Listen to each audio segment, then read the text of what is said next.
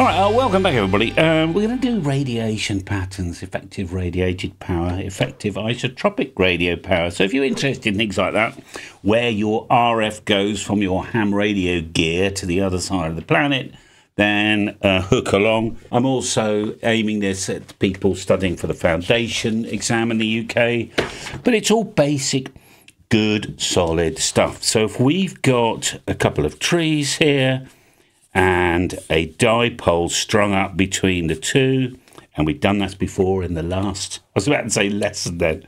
I'm a teacher and I don't know it. In the last episode, and our coax comes down to our little radio at the bottom, then where does our energy go? Now, so that you can see this energy better, we can emulate it with a piece of software. And the software I use is called MMANA. It's not the most advanced, in fact, it's very easy to use. And we can work out where our energy goes. So on my screen here, I've got this very thing, look. The red dot in the middle is, I've just applied it, the red dot there. And where does the energy go? All right, so now the book tells us that the energy goes, if it's here, the energy goes that way, and it kind of does. But I'm going to give you some bonus material as well today, because we can go to the far field plot here and look at this in 3D. So there's our dipole running through the middle of this thing, all right, and the energy, you can see where the energy is going. However, that's in free space. So as far as the exam's concerned, all right, you now know what it looks like. However, bonus material, what actually happens when you have it near the ground. So I'm going to put this at one wavelength above the ground. So it doesn't matter if you're considering the CB band, which is 11 meters, or the 10 meter band, about 28 something megahertz, which is the 10 meter band ham radio band. So this is, it just so happens it's for the 20 meter band, and I'm going to put it a wavelength above the ground. So this will be 20 meters, about 21 actually is a wavelength above the ground. All right. So that'll do. Ignoring all numbers, doesn't matter, because all we're looking at is the far field plot. And it looks like this. And we can zoom this in a bit and move it around to let you see. And I'll just spin this around. It's a funny shape, I was about to say, because we're near the ground. And the ground supplies us with reflections. And you can see we've got these lobes. Some people call them fingers. All right. So this bit that you can see on the outside here is this down from the top. Okay. So the left-hand side is if you're flying over it as a bumblebee, and on the right hand side you're on the pavement or the sidewalk looking at the pattern. If you could see it, which we haven't got, we did have some special RF glasses, but they're at the factory, very expensive, where you can see the RF. You can't actually see it. It's a completely different wavelength to our eyes. So far, that's where the energy goes. Okay, so all you need to know for the exam is that the energy comes off the edges perpendicular to the dipole. But I'm going to do a couple of other things as well. I'd like to show you, I'll minimize this. Let's bring it up now. I think I've got something called a Yagi here. Do you remember the TV aerial? We spoke about a TV aerial not so long ago and how most of the energy went in that direction. Well, I've got one here as well, so we can have a look at the far field plot here and we can see, whee! So this is at chimney height, which is roughly the height of a chimney. And you can see that there's more energy in one direction, and that is called a Yagi. Now then, one more piece of data before we head off into effective radiated power. I've got a vertical for you as well. This is a vertical on the ground, as it so happens, just to show you what happens. For a vertical, it looks similar to a dipole, doesn't it? I'm just going to zoom this in a bit for us. Similar to dipole, but it's sitting on the ground.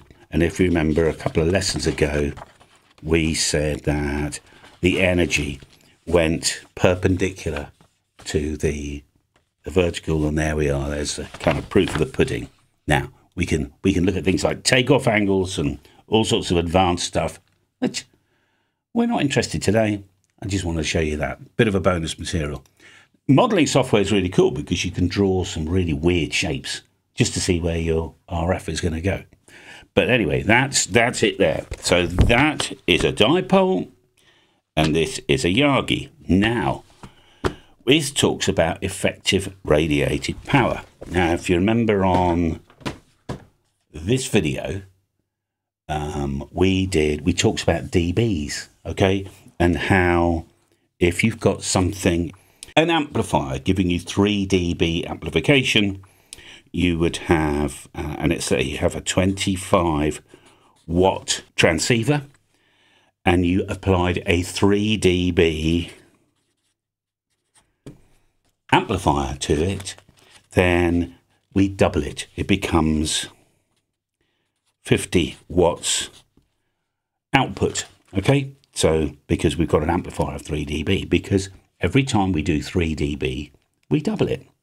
So, and it's very easy. In the exam, you'll get asked a question, and you'll go, hang on, Callum said 3 dB is double. So, if it's 6 dB or 9 dB, that's really easy, isn't it? Because let's do 9 dB. Start off with 25 watts. 3 dB gives us 50 watts. 3 dB again equals 100 watts. And 3 dB again would give us 200 watts. That would be 9 dB. So if you have 25 watts with a 9 dB amplifier, we'd end up with 200 watts going up the pipe. Right, so far so good. Now what happens is, when we buy an antenna or make an antenna or use modeling software, whatever else, it will have a gain, and the gain will be in dBs. Now, it reminds us in the book, actually, that manufacturers very often talk about, unfortunately, most manufacturers quote gain in a scientific way called decibels, and this can be converted to actual gain using table 6.1, blah, blah, blah, blah, blah. All you need to know, in the exam, they're going to give you a really simple question. It'll be, you've got 25 watts going up the pipe, and you have a gain on your antenna of 6 decibels. What is the effective radiated power, ERP, relative to a dipole? Now, we'll come back to that. I just want to remind us, in case you're shooting ahead here, we did the difference between dBi and dBd, this difference here, a few weeks ago now.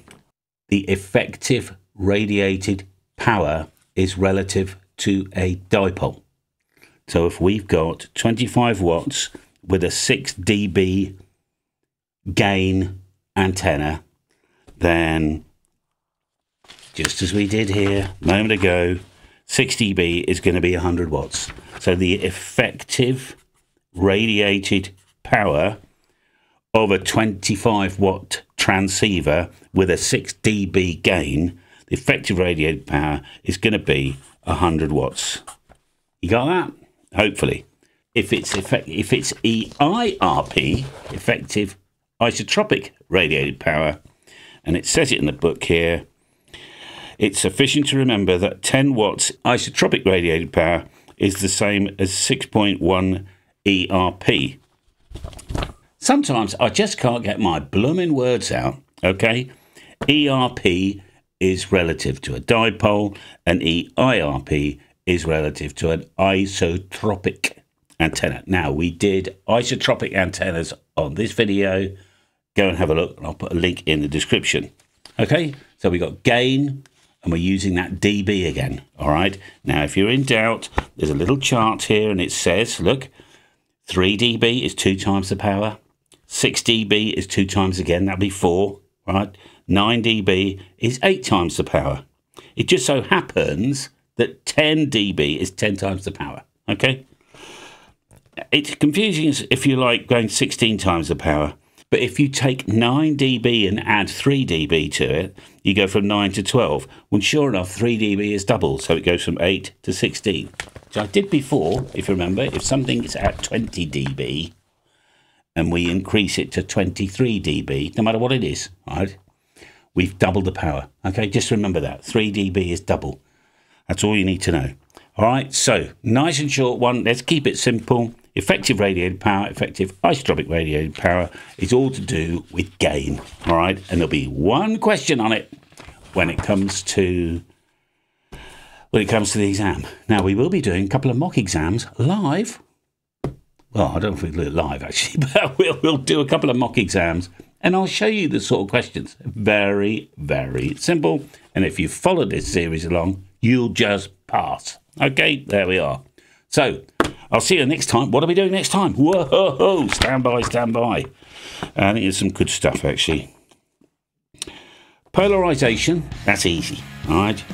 Matching antennas and SWR. Sounds complicated, very simple. All right, I'll see you next time. Have a great day, guys and girls. All right, bye for now.